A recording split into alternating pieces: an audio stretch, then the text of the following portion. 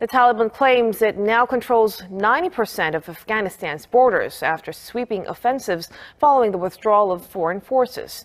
A Taliban spokesman was quoted as saying the group has seized Afghanistan's borders with Tajikistan, Uzbekistan, Turkmenistan, and Iran.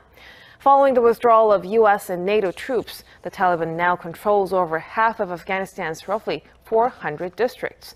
The news comes a day after the Afghan government and the Taliban reportedly agreed to expedite peace talks.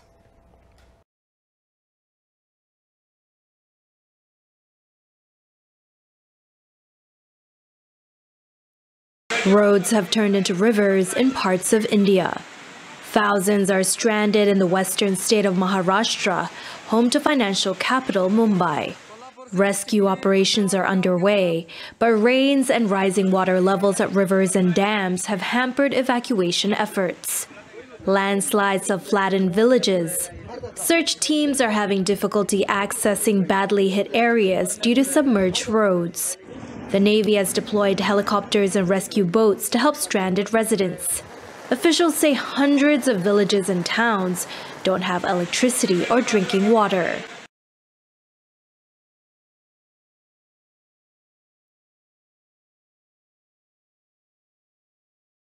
The funeral for the assassinated president of Haiti was disrupted by the sound of gunfire. Están disparando. Oh, vamos! As you can see, journalists traveling in a car nearby captured the sound of those shots. The state funeral was intended to foster national unity in Haiti, where there are still too few answers about who planned the assassination and why. Several foreign delegations took cover in vehicles or left early.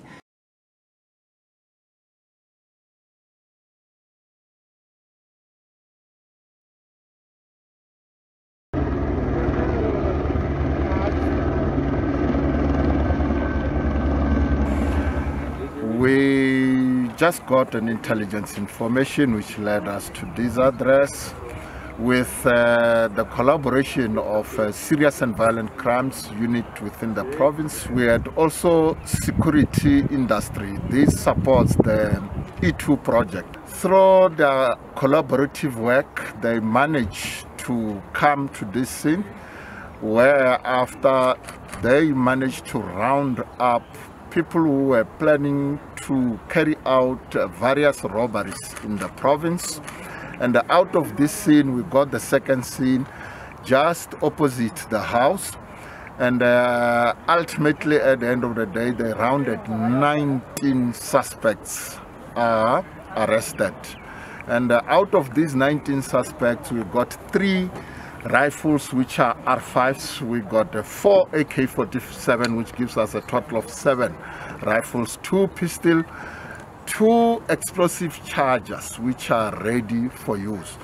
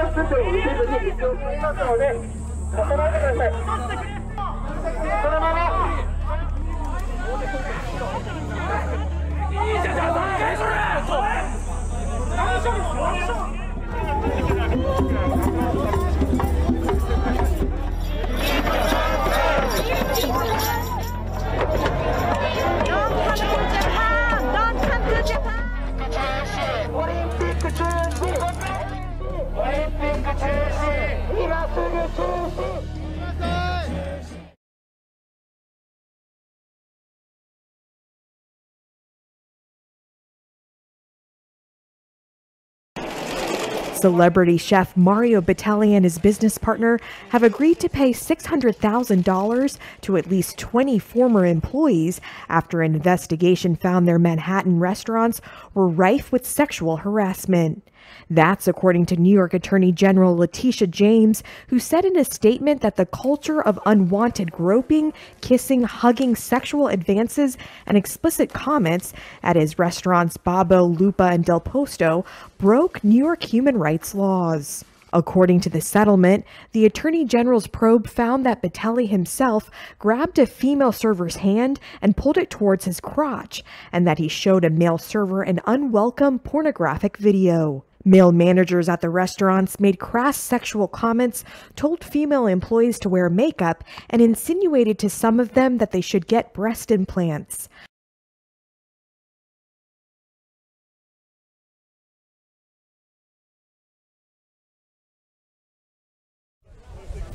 The small town of Dieveniškės, in a pocket of Lithuania surrounded by Belarus, has risen up in protest against the government's plan to house some 500 detained migrants in a disused building 24 meters from a local school.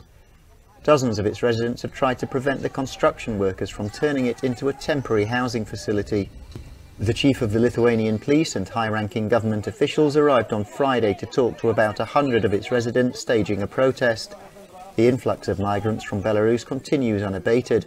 92 were detained on Thursday, and the authorities are struggling to find quarantine facilities and expand detention centres.